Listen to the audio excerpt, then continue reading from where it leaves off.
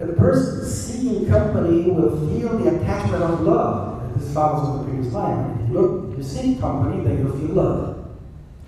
And this love is followed immediately by pain. Now, I don't know how many of you have been to a psychotherapist, but a good psychotherapist, one of the things he or she tries to promote is love. In fact, I have a hard time with the contemporary Buddhist use of the word detachment, because human beings need attachment. I can't imagine anybody practicing Buddhism and be happy with it if they had no attachment when they were little children, right? If your mother didn't hold you in her arms and gave you lots of attachment, you wouldn't be able to be a healthy monk, okay? So be careful with that. So, brings pain and perceiving the misery born from love, wander alone like the rhinoceros.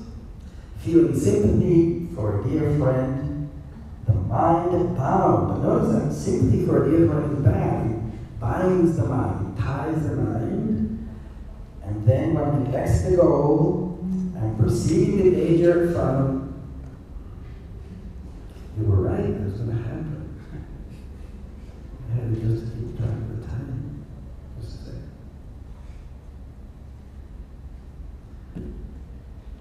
Feeling sympathy for a dear friend, the mind bound when it lets it go, and perceiving the danger found in intimacy, wander along like the rhinoceros.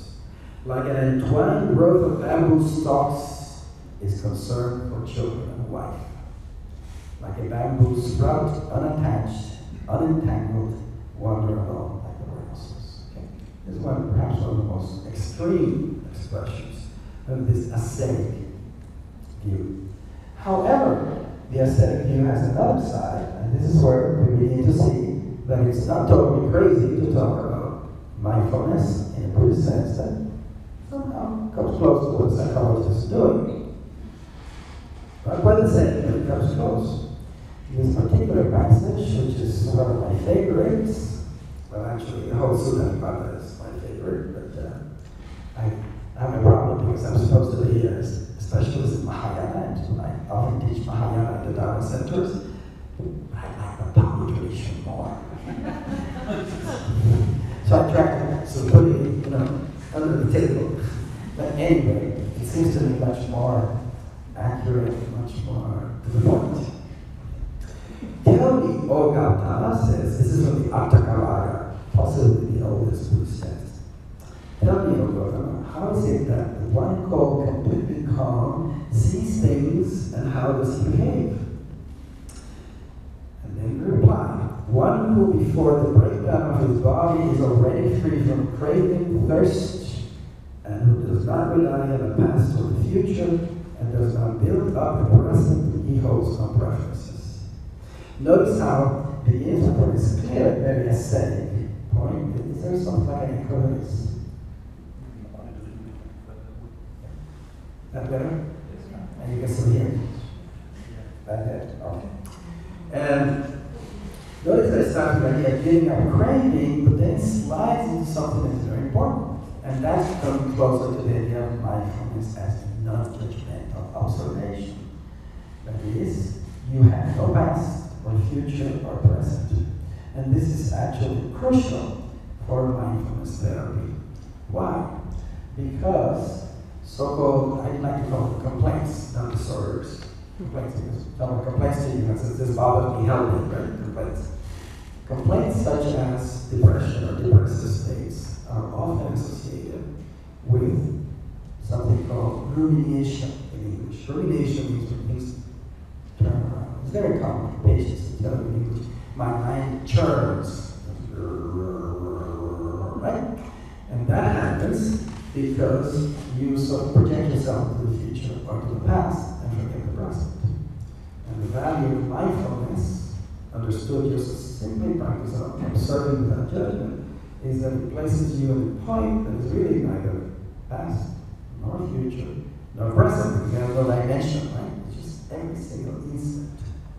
Notice how that makes that kind of mindfulness slightly different from shamatha and vipassana, okay?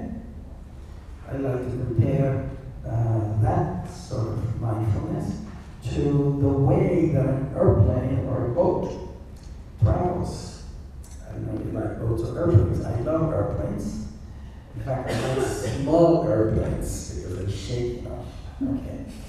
And one of the things is an airplane never travels in a straight line. Next time you get into an airplane, instead of worrying about whether it's going to crash or not, concentrate on that and enjoy the joys of aerial navigation. Okay. The airplane moves like this. And if it wants to go over there, it'll go like this. But eventually go over there, right? So the mind can do that. In other words, the mind can follow the topsy-turviness of this inner space. But if it follows it with a point ahead all the time, the point ahead, of course, is breathing, then it will navigate. It will not stop, and it will shake, but it will navigate and eventually get to where it wants to get. That's my favorite metaphor for that. It's not in the Buddhist text, if you find it in the Buddhist text, you can call me anytime. When you are in a 747, anyway, the thing is,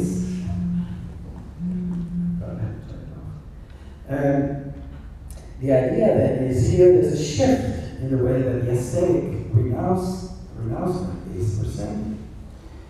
He is not addicted to pleasurable tastes, not even to pride, soft-spoken, but eloquent and alert. These are all moral qualities, right?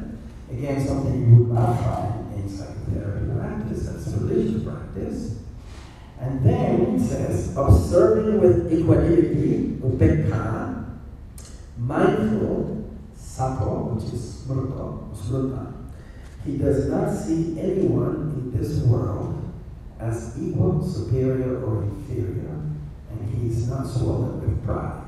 This is really a jewel because it contains the idea of what you have to do. Observe with upeksha, which really means equanimity, even-mindedness. Observe things, mindful. You follow them with your mind, you make them present, and then you realize there's no such thing as a superior and inferior or unequal. It doesn't make any sense in that state of mind. So far you can say, well, this is the kernel of good mindfulness therapy. But then he says, he's not swollen with pride. And then he's going to moral comment, right? And this is crucial because there's a big difference between the two systems, right? You're here, in the case of Buddhism, trying to accomplish a particular kind of moral person. This is very different from just alleviating suffering. Needless to say, in real practice, it's not like that. There are many studies that have been done that have shown that psychotherapists in the psychotherapy room don't follow the theory. And those are good therapists, right? They adapt to some population, and the theory becomes irrelevant. Oh, I am psychodynamic, right? And then they describe what they do, and it's not psychodynamic. I have patients with whom I start with cognitive behavioral therapy. They don't want to hear about it. It doesn't work for them, so you change, right? Change. Okay.